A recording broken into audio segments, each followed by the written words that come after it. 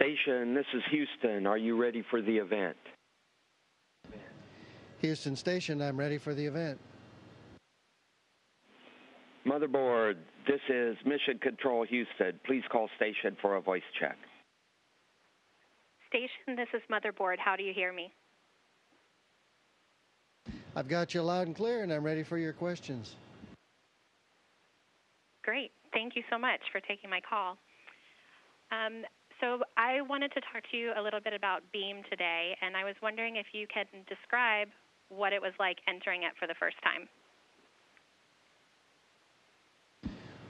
Well, BEAM is one example of new technology, of course, being brought to the International Space Station to prove out that new technology. And of course, so it was a first. It was a major first, a first in terms of its design concept, and of course, certainly on board the International Space Station. So, like many firsts, many milestones, it's exciting to be part of it, and I was honored to have that role.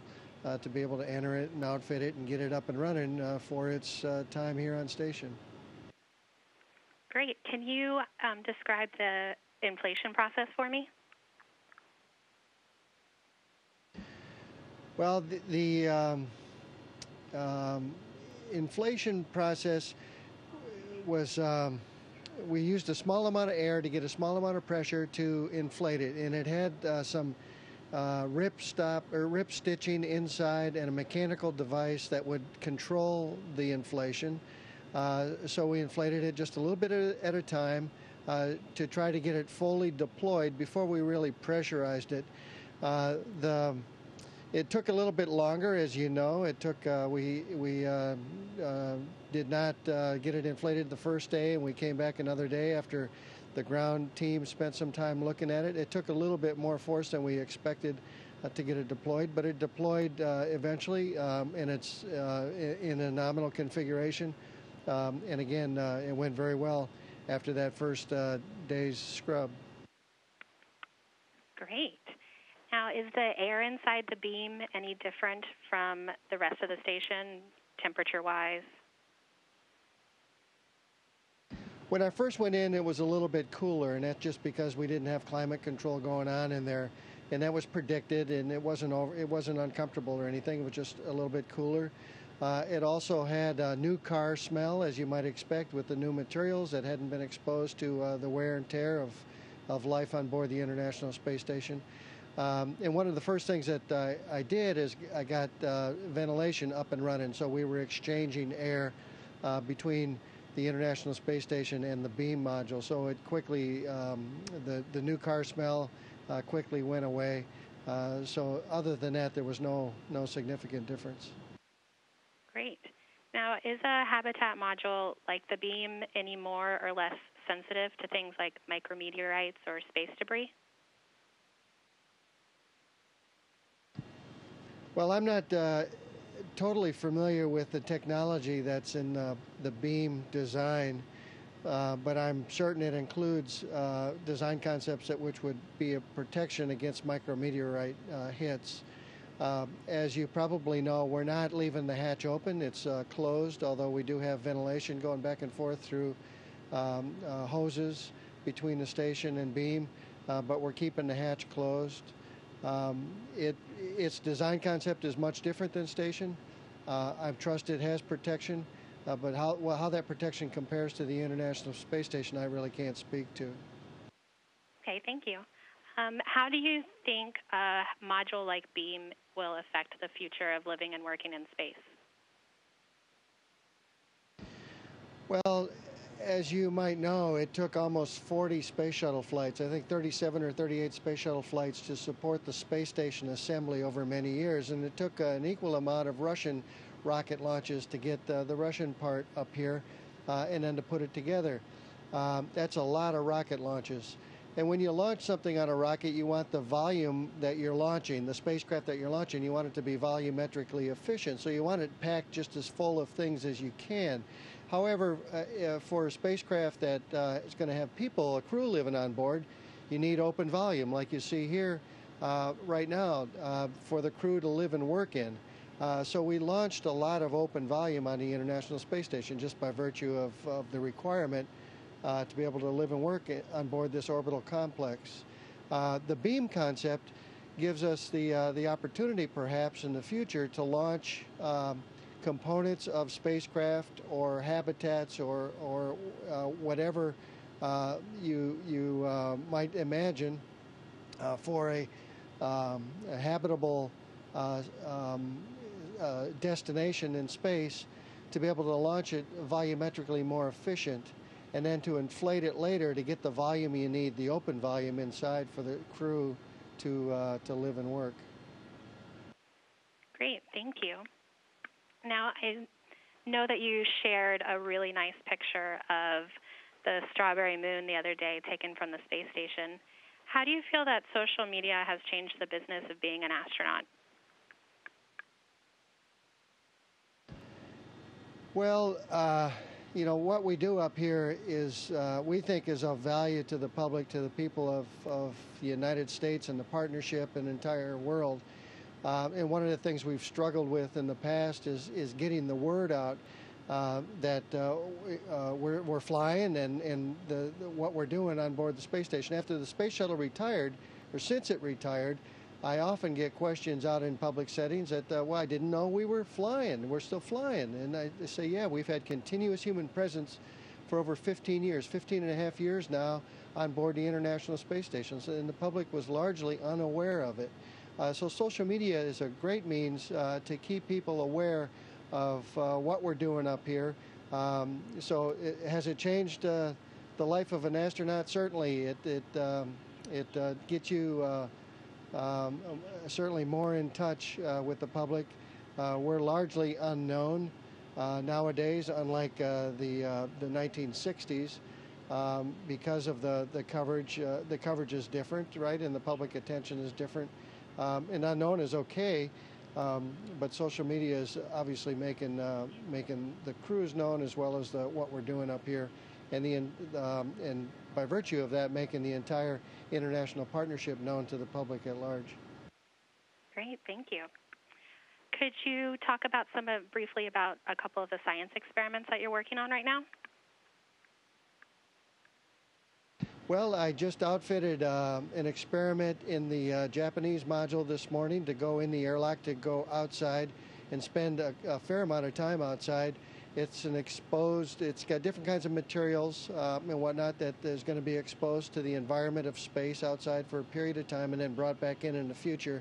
And then scientists on the ground will study those things. That's one example. We do a variety of experiments up here, as you know, across the whole spectrum of science disciplines, from material science to biological science, plants, animals, bugs, microbes.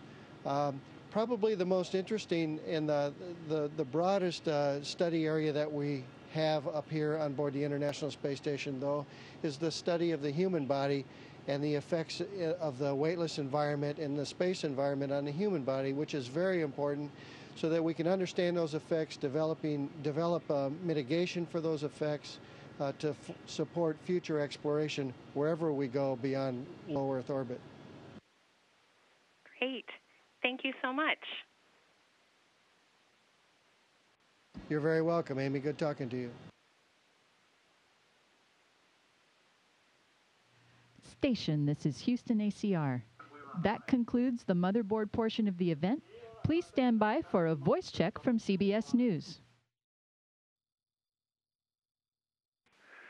So you and Alexei and Oleg are going to have the station to yourselves for another week or so. Between now and the arrival of your next crewmates, your Russian colleagues are going to test the Toru navigation system, or the rendezvous system, on the Progress 62 vehicle. I'm wondering if you could tell me a little about that test and why that's important to you guys. Well, as you know, on the Russian side, they've been upgrading the Soyuz and Progress periodically over the years, and this is part of a test of that latest upgrade. Very important. The last couple of Progresses have been the modified version of the Progress, which is, in terms of its navigation capability and its guidance to rendezvous with the space station, is a big step forward from what they had previously. And the Progress sort of runs pilot flights, if you will, ahead of the Soyuz, and this next Soyuz is going to use that upgraded system. So this test is supporting the operational development, if you will, of that upgrade of the new guidance and navigation control system of the Progress and Soyuz families of vehicles. So very important to get it right. Obviously, when we're doing new things like that, sometimes we miss something now and then, and that's why we do those testing, just to catch those misses and to get them corrected as efficiently as possible. So I guess it'll be a manual docking of the Progress, and then if that goes well, you'll welcome 3 new crewmates on July 9th with that new Soyuz MS vehicle you were talking about. Other than the rendezvous and nav sort of upgrades, what other safety improvements, or maybe they're not safety related, but what other improvements are you looking forward to in the new MS series of the Soyuz? Well, like I said, it's got a modified control system and guidance and navigation. It will get its state vector from the equivalent of GPS, the Russian equivalent to GPS. So it doesn't require ground passes over ground sites in the greater Russian area like previous vehicles. So that makes the vehicle a little bit more robust in that sense. And it's just it's a big step forward. It's got more digital capability. And of course, as we know, as we've been adding computers to all sorts of things that everybody works with in life, that gives greater capability. So it's just a normal progression, step-by-step advancement of technology and performance for that vehicle. Well, shift gears a little bit here. I know you're probably getting tired of questions about the Bigelow Expandable Activity Module, or BEAM as it's known, but let me throw one or two at you. I'm just curious what your impressions were when you went inside and what your thoughts are about that technology in general for perhaps making station modules more affordable or habitat modules for deep space missions, more of a reasonable proposition. I mean, just what your impressions are. Well, I was honored to be part of that operation, to be able to go in the beam and to get it outfitted for its time on the space station. Going in, of course, it was like entering a new car. It had that new car smell. The air was a little bit cooler than on board the space station, but that's because it wasn't environmentally controlled, and it was as predicted and not uncomfortably cool, just noticeably cool. I think it is a concept, a design concept that holds great promise to be able to more efficiently launch elements of a spacecraft or habitats going to a surface of another body, for example, on using fewer rocket launches, volumetrically efficient. That is, when I'm floating in here inside the laboratory module, when this thing launched, it's big, and it launched on the space shuttle, which of course is very big, and it took many space shuttle launches to get the space station up here. And we want to volumetrically use everything we can on a rocket launch. But this wasn't filled. This was empty space, so we were launching empty space. So the concept that the beam uses, inflatable, means that you can launch more volumetrically efficient and then inflate components to get that habitable volume that you need for crews to live and work.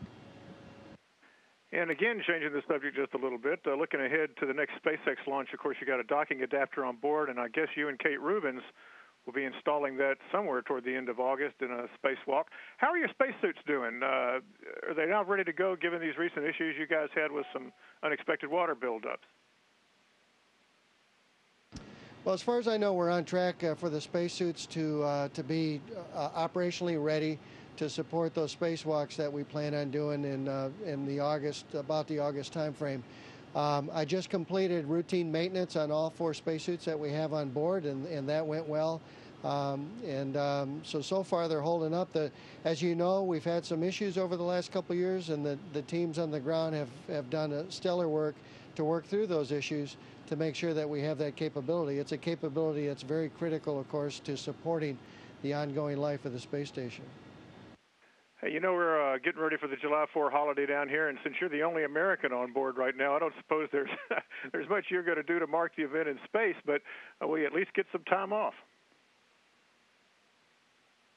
Yeah, we'll get a little bit of time off. There's never a day here that's truly completely off. There's always things to do, but it's nice to have a day that's mostly unscheduled, so you can spend the time doing the things that you want to do and also do a little bit of personal time. And of course, so I'll be doing that on July 4th. I'll be communicating with friends and family on the ground to participate with them in celebrating the holiday.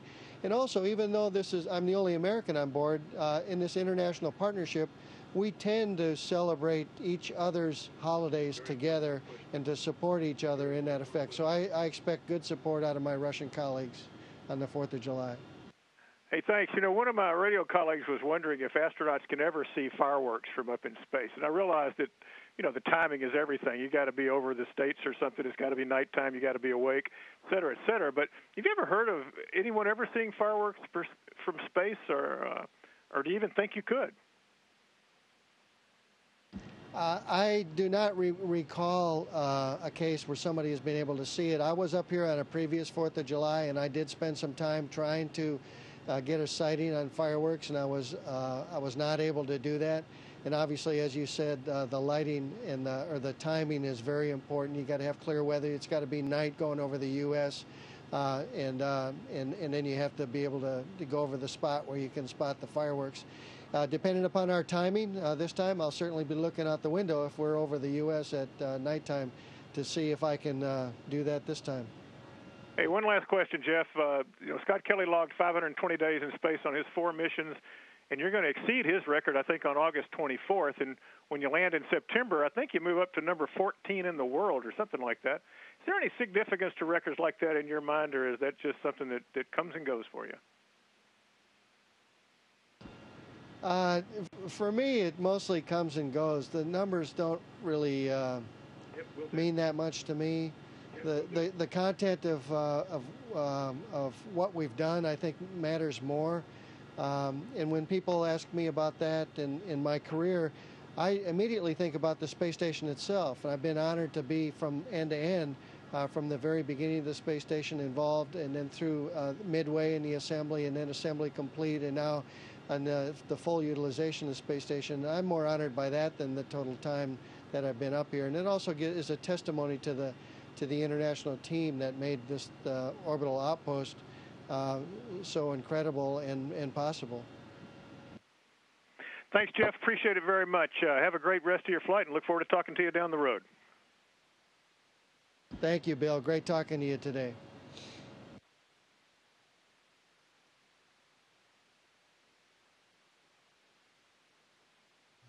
Station, this is Houston ACR. Thank you. That concludes our event.